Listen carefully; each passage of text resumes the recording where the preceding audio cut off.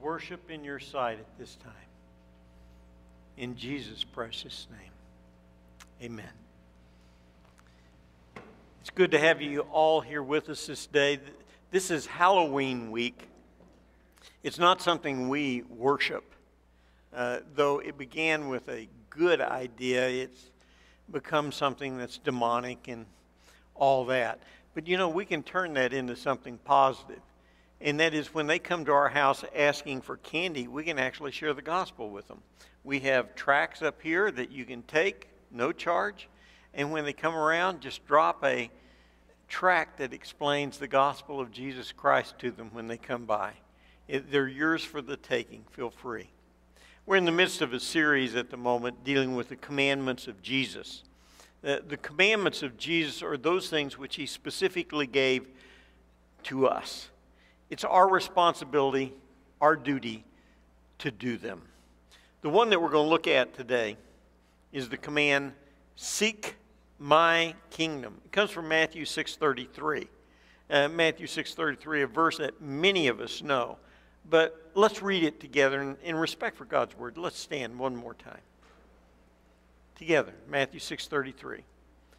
But seek first the kingdom of God and his righteousness, and all these things shall be added to you. The Lord add his blessing to the reading of his word. You may be seated. Seeking God and his kingdom deals with priorities. What are the priorities of your house? I was reading a man by the name of Wendell Winkler. And he had this to say. He says, what priorities will be established in our children when the following things happen? We are early for the game, but consistently late to worship. We see to it that our children do their homework, but never to check to see if they do their Bible reading. Our children are not allowed to stay up late during the week because it will interfere with their schoolwork, but they can stay up as long as they want on Saturday night, regardless of the fact that they're going to church the next day. We will not let them miss school even though they do not want to attend, but we cater to their whims when they decide not to want to go to church. We know the names of their school teachers, but cannot tell the names of their Sunday school teachers. We serve as room mother, or president of the PTA at school, but what about helping at a function at the church? We attend their open house at school, but not their open house at VBS. We will not schedule vacations so that they would have to miss school. But what about scheduling vacations during Vacation Bible School and other major church events? They see us go to work even though we don't feel well, but stay at home from church when the same symptoms occur. They see us look at and study their schoolwork, but never pay attention to their handiwork they bring home from Sunday school. Winkler says, yes, with such situations prevailing, what priorities are being established in the hearts of the children? What are your priorities? Priorities reflect character. Your character is expressed in what you think is important and in what you do. The aim of Jesus in Matthew 6, which is part of the Sermon on the Mount, which we went through last year, is to make sure that they understand what the priorities are. In the passage of Matthew 6:33, just before this and just after, Jesus is trying to alleviate the anxieties of life. People are anxious about food and clothing and stature of life and all these different things. And Jesus says in the midst of it all, seek first my kingdom, my righteousness, and all these other things. That's gravy on the toast. Oh, he didn't say that, did he? But that's what he meant, wasn't it? all these things shall be added to you. When your priorities are on Jesus and His kingdom, then God will take care of all the other details. When we look at the commandments of the Lord, the commandments are given for our benefit. They're to help us to establish what is right, good, and lovely in our lives. And these commandments are not arbitrary. They're requirements. It's what we are obligated to do. He demands this of us. He expects us to obey Him. That's why they're called commands. We look at this command that's before us today, to seek first. It involves the pursuit of priorities. We have to look at what does it mean first to seek first His kingdom. The word seek deals to actively pursue, to look for, to try and obtain. It's interesting in the Greek, this is a present imperative. The present is something you do not just one time, but continually. It's not you seek God one time in your life, you have an experience with God, yeah, I know God now, and then you forget Him. It's a continual seeking, day by day and moment by moment. We seek Him out. Every aspect of our life is seen in Him. The Greek word here is actually a word that you know, but not in the same context. The word first is the word proton. Now, all the chemists among us know it. That's the positively charged particle in the molecule. But in Greek, it means number one. And what Jesus wants us to do is to make Him, His kingdom, His righteousness, number one in our life. The priority of our life, the first thing that we think of in the morning, the last thing that we think of at night is Jesus.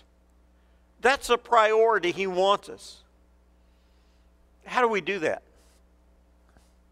Well, what we have to do is seek the King in our own heart. The first aspect of seeking the kingdom is to seek the King of the kingdom. You got to know the King. Now, if you don't have a personal relationship with Jesus, how can you seek Him? And so if you're here today and you've never had a relationship with Jesus, what you need to do is confess your sin. And you need to place faith in Jesus. And by doing that, He comes into your life. But it doesn't stop that. That's just the start of the relationship. And we begin to pursue Him. And He promises that if you seek Me, you'll find Me. That's His promise to each of us. God is not hard to find. God is there to be found. He wants to be found. The problem we have is we don't seek Him. We don't look for Him in circumstances and situations. Jesus will show Himself. He wants us to think about Him. He wants our thoughts throughout the day to be focused on Him. He wants us to know Him. And He offers the invitation to us all. He wants the first part of our day. He wants our first thought in the morning. He wants the first part of our paycheck. He wants the first part of everything because He is number one in our life. That's what it means. It's vain to say you're seeking the kingdom when you don't know the King. Seek Him.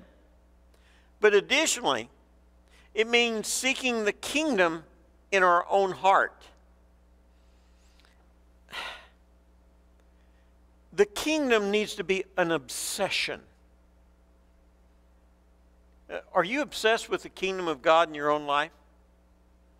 I know a man who it was, his obsession. His name was David. David expressed this in Psalm 27. He says, "One thing have I desired of the Lord. One thing will I seek after, that I may dwell in the presence of the Lord to inquire in his temple. That was his obsession, to be with God. And to have him be the number one thing in our life. Is Jesus your obsession? Are you obsessed with him? I mean, you want to be with him and you can't think of doing anything without him. That's what he wants. That's what he demands. That's what he commands. We struggle with that. Because not only should we be obsessed with it, we should be seeking to let the king rule where we're at. The kingdom is a place where the king rules. It's an oxymoron to have a kingdom, but the king isn't in control. I think too much of our life, we want to be part of God's kingdom, but not the way that he wants to do it. We object to it. The king wants to own every part of you and be in control of every part of you. Have any of you read Charles Hummel's book, My Heart, Christ Home? Anybody read that? A few of you? If you haven't got this booklet, sell your car and buy the book. It's that good. It only cost about 75 cents, okay? So if you have a junker, you can still buy it, all right? Hummel describes how that our heart is like a house. And Jesus comes into our house and he wants to go into every room and clean it up. And if we know Jesus is coming, you know what we tend to do? We take all our dirt and trash and dirty laundry and we stuff them into this side room that nobody goes into. And Jesus comes into the house and, hey, Jesus, look, we've cleaned up the living room. Woo! And Jesus passes that door and he says, I want to go in there. And you go, no. Jesus, you can't go in there. That stinks in there. And Jesus says, no, I want to go in there. If he's the king, he gets the rule over everything. Not just the rooms that you choose to open to him. Read Hummel's booklet. It's really an inspiring thing that we ought to all read. It challenges our life that every aspect of our life should be submitted to the king. A third thing. The kingdom is a place where the king is honored. Our lives should honor Jesus. You know, I think the Apostle Paul said it very well in 1 Corinthians 10:31 when he says, whatever you eat or drink or whatever you do, do it to the glory of God. So when I'm eating that bowl of ice cream, I glorify God. Oh man, that's glory. And when I do the dishes, I do it to the glory of God. And when I take out the trash, I take out the trash to the glory of God. And when I work for the glory of God. And when I come to the church and I sing to the glory of God. Everything that I do should honor him. Every word that I speak, every thought that I think, everything should be lifted up and he is glorified by it. That's how you honor the king, because we're seeking him first and trying to honor him the most. Additionally, the kingdom of God looks to the king for guidance. Do you know where you find guidance from the king? I'll give you a hint. You know what this is? This is guidance for life and practice. Just look to him. It doesn't give you every answer to every circumstance and situation in life, but it sure gives principles that impact every circumstance and situation. Isn't that what he says in Proverbs 3, 5, and 6? Trust in the Lord with all your heart. Lean not into your own understanding. In all your ways acknowledge Him. And what will He do? Direct your path. He'll give you guidance. So if we're seeking the kingdom, we're seeking to do what God would have us to do, in the way that God would have us to do it, in the time that He would have us to do it. That's what seeking the kingdom of God is about. But understand and remember, there's one thing about the kingdom. The kingdom is yet to come. When the king was here on earth, he said the kingdom of God is among you. But there's going to come a day, not only when the kingdom is among us, it's going to be over us. There's going to be a day when the king actually rules on earth. I was reading in my devotions in 2 Peter 3 this morning, and it talks about that very thing. It says what godly lives we ought to be living in light of the fact that He's coming again to establish His kingdom.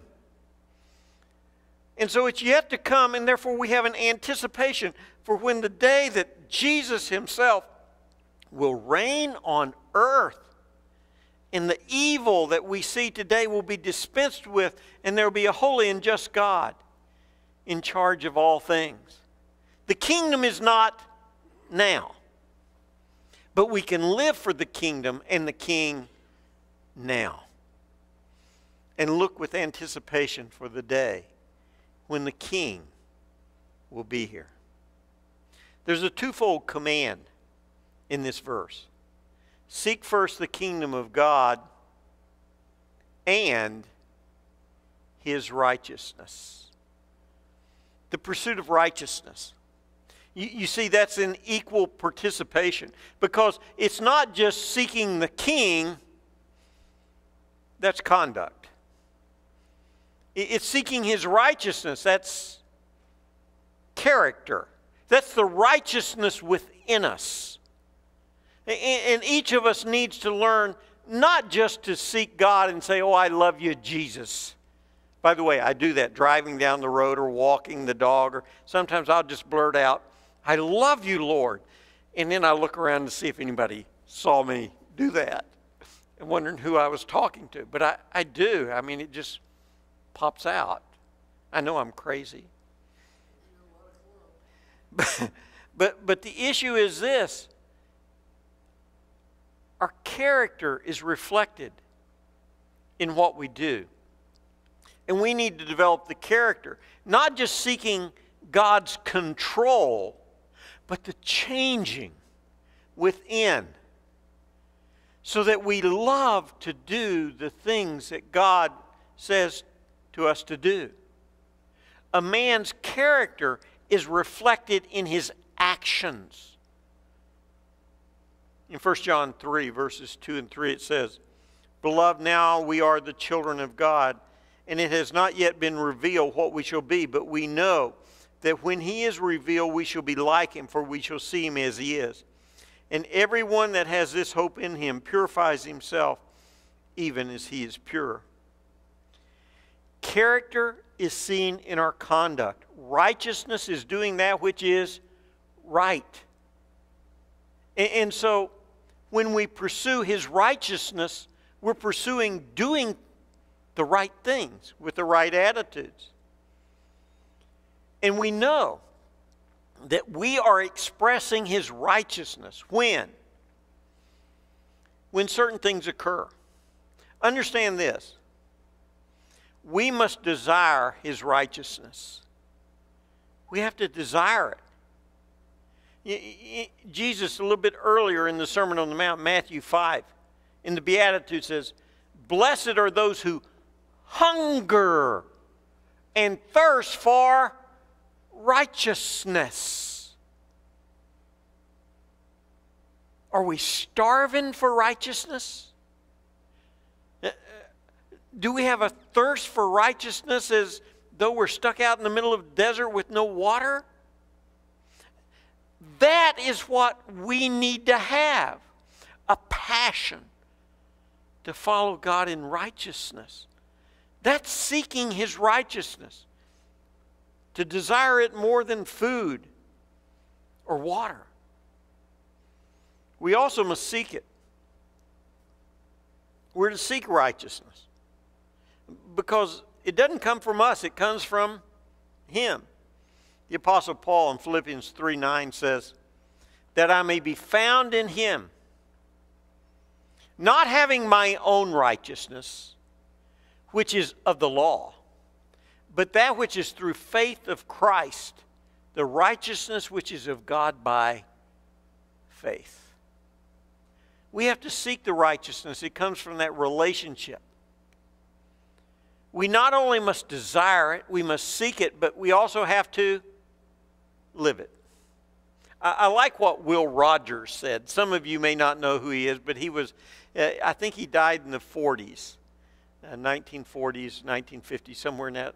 He was we would call him a country western comedian and a humorist. Will Rogers said, we ought to live in such a way that we would not be ashamed to sell the family parrot to the town gossip. That's living it in every aspect of life, whether in private or in public. We live out the righteousness of God. We seek His kingdom. We seek His righteousness. You know what God does in return? He promises us something. He promises that all these things will be added unto us. You know, you look in Matthew 6 where He's talking, verse 19. He says that people worry about money, finances. In verse 25, people are worried about food. In verse 27, it's talking about physical stature. You're tall or short or got hair or no hair, you know, all those things. In verse 28, he talks about people who are worried about the clothes they wear. And Jesus says, don't concern yourselves with those things. Don't be anxious about them. If you seek my kingdom and you seek my righteousness, I promise you that I'll meet every need that you have. Whoo! God's going to meet every need that we have if we pursue. But understand this, there's some lessons we need to learn about needs. Here's 4 things. First, understand this. We don't need everything we want. Now, my little granddaughter, who's almost 4 now, she reaches the point where we sit down and we watch cartoons together. Very intellectually stimulating. But then they have commercials. And you know what she says? I want that. I want that. I want that. She doesn't need that.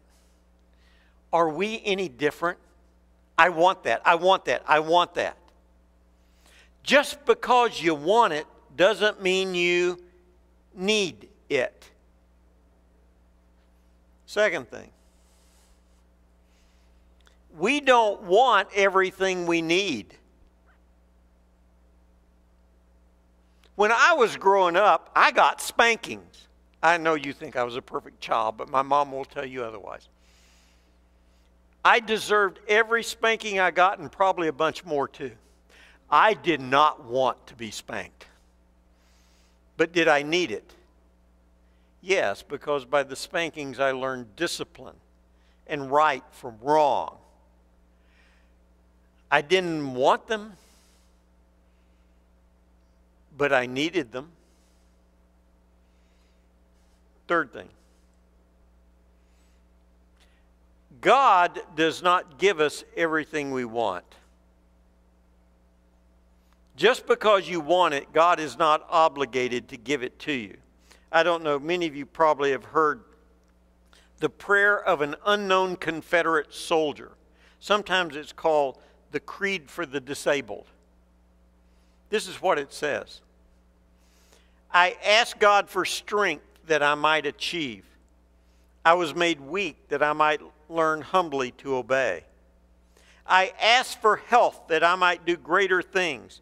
I was given infirmity that I might do better things. I asked for riches that I might be happy. I was given poverty that I might be wise. I asked for power that I might have the praise of men. I was given weakness that I might feel the need for God. I asked for all things that I might enjoy life. I was given life that I might enjoy all things. I got nothing that I asked for, but everything I hoped for. Almost despite myself, my unspoken prayers were answered. I am among all men most richly blessed. God doesn't give us everything that we want. But He does promise this, that He will give us everything that we need. That's an absolute promise of God. Everything that we need. I heard the story of the two store owners, and one guy put out in his hardware store, "If you need it, we have it." Now his competitor across the street saw the sign, and he put up his own advertisement. And it said, "If we don't have it, you don't need it."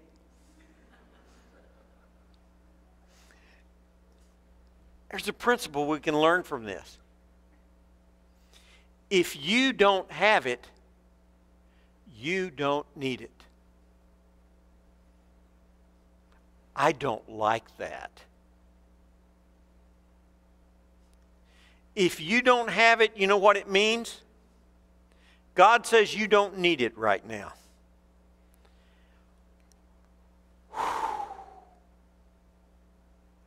Because God's a faithful God. And because He's a faithful God, and He says, I'll meet your every need, I have to conclude what? I ain't got it. I ain't got a need. You say, but God, I really, really need it. And God says, I'll meet all your needs. My way, my time. Not your way, not your time. And can we have the faith and trust in God that He will do it His way? We look at the command. Seek God, His righteousness, His kingdom. And God promises to meet all our need. How does that impact my life? How's my life going to be different? How do I apply this? You know, I think what we all need to do is become a kingdom man.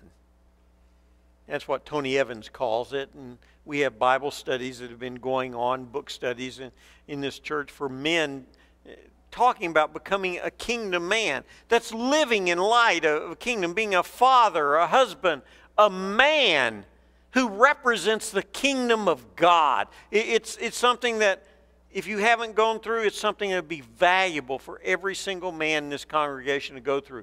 We even do it in an elective class on Sunday mornings, and the women are invited. And the women sit there and go, go men, go men, go men. Quieter, ladies. No, louder. Go men, go men. Do it. We need to become a kingdom person. Living in light of the kingdom. What does that look like? Let me give you an illustration. Illustration of what I think is truly a kingdom sort of man. His name was Polycarp. He lived in the 1st and 2nd century. He was a disciple of John the Apostle. He was born somewhere around AD 70, AD 69, lived to be 86 years old. In the middle of the 2nd century, Christianity fell into persecution. And it became so bad that they began to scream for the blood of Christians to be thrown into the Colosseum with the lions and the beasts. And they screamed for the leadership to be cast in. And so the Roman Empire called for the head of Polycarp, because he was the bishop at Smyrna. Smyrna is in modern-day Turkey. We call it Asia Minor in the Bible. And so the Roman soldiers went out to find Polycarp. The church tried to hide him. You know, a dear saint at 86. But the Roman soldiers found two young Christians and tortured them until Polycarp's location was disclosed. The church found out about it and tried to move him away, but Polycarp says, no. The soldiers showed up at Polycarp's location. He opened the door, went out, and greeted them as they were friends. Invited them in for a meal. And this took them back. And he fed them. And they told him, well, we have to take you and imprison you. He says, the only thing I ask is that you give me 1 hour to pray. And he fell on his knees and began to pray. And they listened to him pray. And they felt so ashamed. They gave him 2 hours. And they didn't want to even take him then after hearing him pray. What has this man done?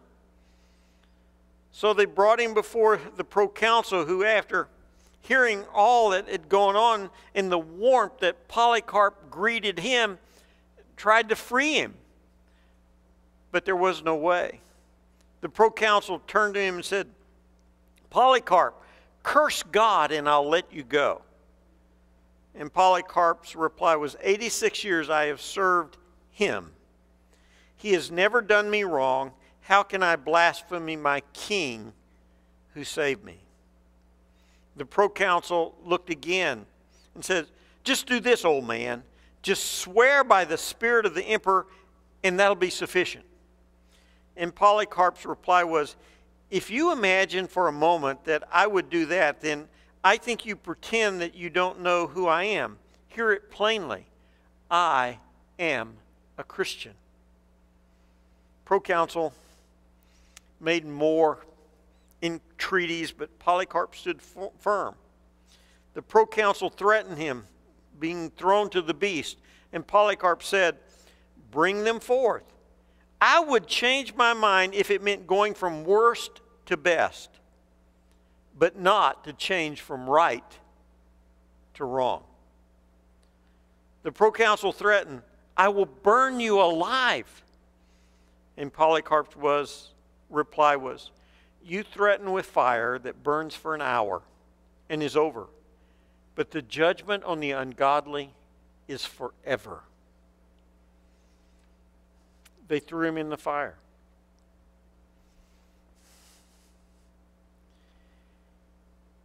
And in the agony of the situation, they still saw a godly man. They couldn't stand it. So they finished him off with a dagger so that he wouldn't suffer.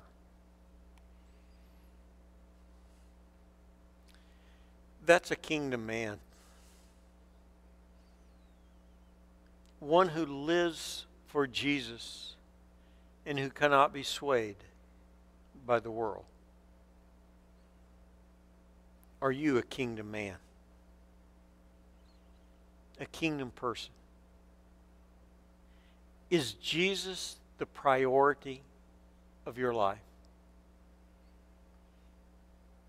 Is living his righteousness the priority of your life? Do you trust him to meet your every need? Do you have that faith? Where is Jesus in your life? His command, seek first the kingdom of his God and his righteousness. And everything else? Icing on the cake. Join me.